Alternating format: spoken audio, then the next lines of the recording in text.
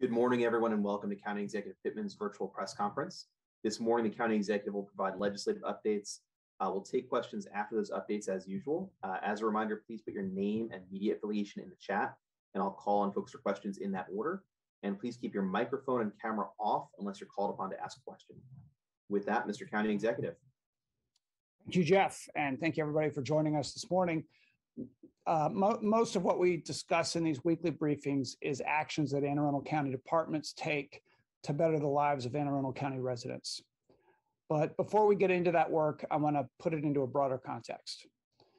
The hearts and minds of Anne Arundel County residents are with the people of Ukraine right now.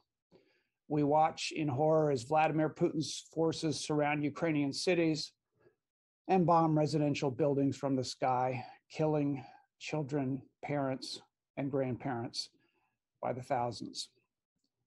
We watch in awe as the Ukrainian people block Russian tanks and shoot down Russian planes. We're inspired by the words of resistance from President Zelensky, and we celebrate President Biden's success at coordinating a global economic squeeze on Putin and his oligarchs. When Putin notes his nuclear readiness, we shudder.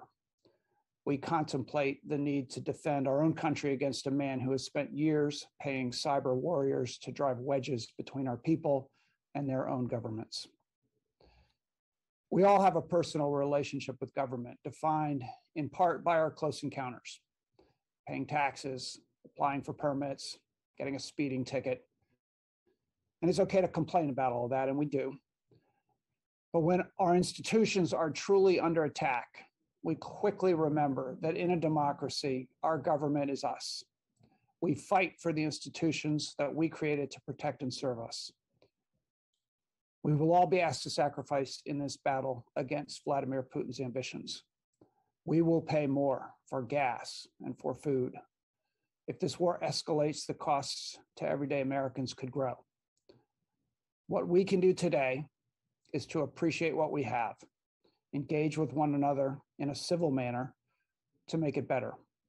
And remember that all across this globe and this county, we have far more that unites us than divides us. So today I want to offer updates on work that is underway in our two legislative bodies, our County Council and our Maryland General Assembly, that does engage and impacts our residents. So first, the County Council met last night, late, went to midnight and had to postpone the rest of their agenda until the next meeting, discussing primarily our bill to implement the State Police Accountability Act. We have a bill before the County Council to create the Police Accountability Board that act mandates.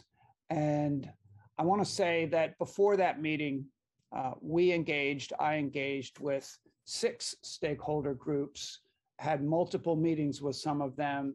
We put out a video for the public to educate folks on what is in the state law and what authority Anne Arundel County has within that law to create a police accountability board. And I just want to thank everybody who testified, everybody who's weighed in on the process so far. And I want to thank the council for their hard work on this. They got through most of the amendments. I believe there are a total of 49 amendments to this bill. I want to thank them for voting 7-0 on an amendment that we put forward on our own bill that requires public testimony at each of the Police Accountability Board meetings. There has been a lot of interest in this, and we want to make sure that all of it is open to the public, and going forward that board gets input from all parts of our community, all of our stakeholders. So thank you, everybody, for that. The Green Infrastructure Plan legislation that is before the council did get amended last night. We were hoping that would pass, and we believe that it will at the next meeting. When it does, we have 2 other major announcements having to do with our work on the environment in Anne Arundel County, and we look forward to getting all of you together for those announcements when the Green Infrastructure Plan does pass. In the Maryland General Assembly, I will be testifying tomorrow on 2 important bills to Anne Arundel County. And the first one came to me from a group of residents that are organized as the BWI Roundtable. So those are residents who live near the airport in the flight paths of BWI Airport. And it's not news that since 2015, when the next gen system was put into effect, that airport noise has been worse. Planes are flying lower than they were in their approaches to the airport. And the impacts of that are sleep disruption, difficulty enjoying any kind of outdoor activity, lower academic performance in children, health implications such as anxiety and high blood pressure. What this bill does, and it's been introduced by Senator Lamb, Senator Elfrith, Senator Riley, Senator Gazzone, and Senator Hester from counties surrounding the airport, Howard and Arundel, is that it creates a commission to study the health and environmental impacts of future development, in particular at the airport, just as we do for other kinds of development and growth in our county and our state. So this commission would have representation from the counties most affected by the flight paths. It would have support from a school of public health, and it would have the advice and involvement of state officials, citizen advisory groups, experts, and industry representatives. So this commission will be positioned to ensure that we have the data we need to make informed decisions to protect the health of our communities and minimize preventable health-related outcomes from the airport and its flight paths. So I look forward to testifying on that bill. Thank you to the community who really put it together and brought it to us. And then Senate Budget and Taxation Committee, I will be at for Senate Bill 0726, which is the Highway User Revenue Bill. And this is a bill that I've been working together with my peers across the state, with the Maryland Association of Counties as well. It will fully restore the local share of highway user revenues and provide desperately needed funding to repair and maintain the local roads and bridges that we all rely on for our school buses, our first responders, our workers, our tourists, and everyone else who contributes to the Maryland economy. After the cuts that were made during the Great Recession, Anne Arundel County's highway user revenues, our share of the highway user revenues, went from $32 million in 2007 to less than $6 million in 2018.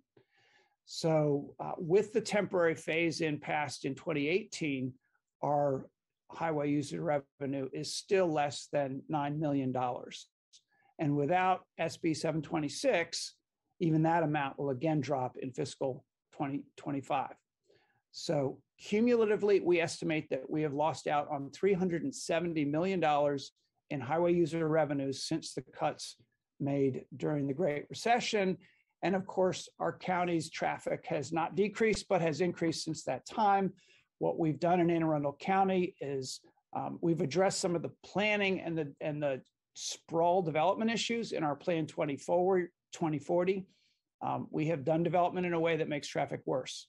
We also have Move Anne Arundel, our multimodal transportation plan that also has the potential to get cars off the road. But there is no way around putting the investments that we need into everything from filling our potholes to adding additional lanes to reduce traffic impacts on our county roads.